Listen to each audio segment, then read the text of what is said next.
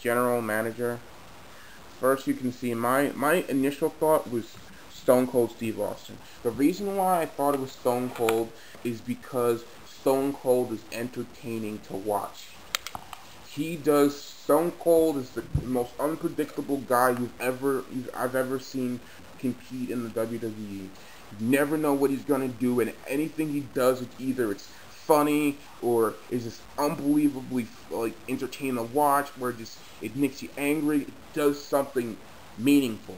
I thought it was Stone Cold because Stone Cold has a habit of being very original in what he does. Um, he just like a mock thing. I remember watching a video once about him mocking John Cena about his "You Can't See Me" taunt, and then Stone Cold Stunner.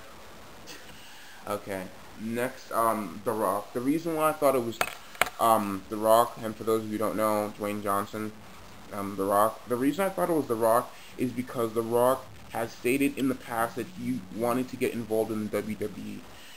Again, not as a wrestler, but as something like maybe a referee. And what I thought, like, when I kind of think, all right, maybe it's not Stone Cold. I said to myself, all right, it's gotta be Rock. It's gotta be Rock. I've said to myself, like, Rock is a big name superstar. He has the experience in terms of relationships with the WWE. He has more than enough connections to persuade. I'm sure he still talks to Vince McMahon even though he's not employed by WWE anymore. I'm sure they contact occasionally. So negotiating a business deal and a storyline like this is very possible. So that was my original thought.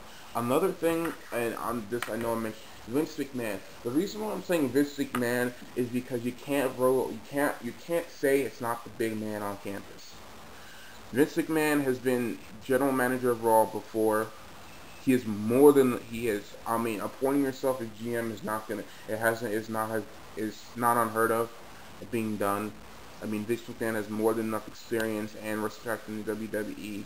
But the reason why I think it's not GM, and this is something that actually came into my head because something Chris Jericho said.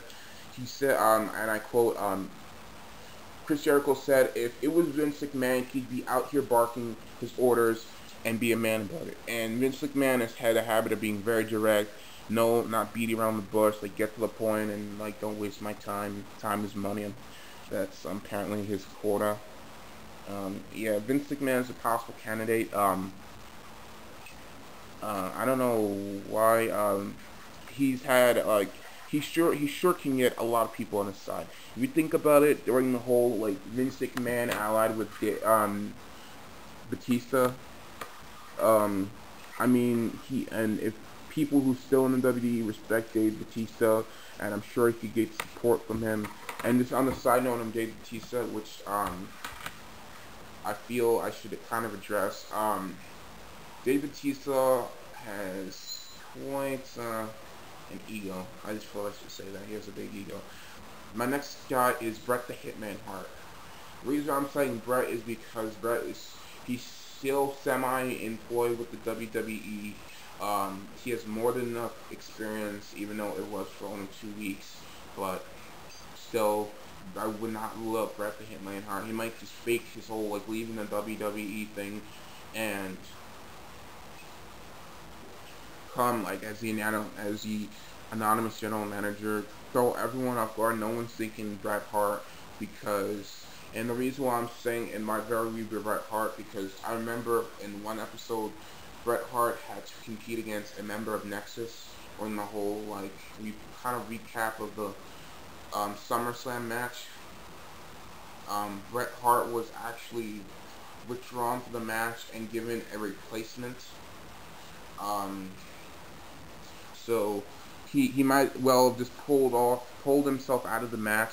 And the way in a good way, if he was the general manager, the anonymous one anyway, the way he said it in that email, that episode, I remember. I never liked Bret. He says he never liked Bret Hart. Now, the fact that he said that gives people like this gives the idea of getting Bret Hart out of their minds, which would be an even more stunner for a plot line. The last guy you should expect kind of thing, Bret Hart. Possibly, I would say most likely at this point. Dave Batista, like I was mentioning him earlier.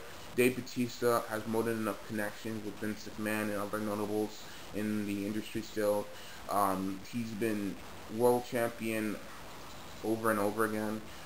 He's had like the way he ended the feud with John Cena and his termination in WWE was something a lot of fans did not like. Not the fact he was terminated, but the way he was terminated. The fact that he lost the I Quit match with John Cena. And Dave Batista, I would not rule him out because he still has a bone to pick with a lot of people, notably John Cena. And the whole thing with, and general manager, I don't know if you guys have noticed, he's been siding with Nexus a lot recently. It's something that I just see. I don't know if that's to develop a storyline or to just have a little fun with things, or just to get back at Cena for something, which would make perfect sense. Oh, sorry. It would make perfect sense with the feud he had with John Cena before he left. And I know you saw my most notably. I think that if anyone at this point is still a candidate, I would have to say Triple H.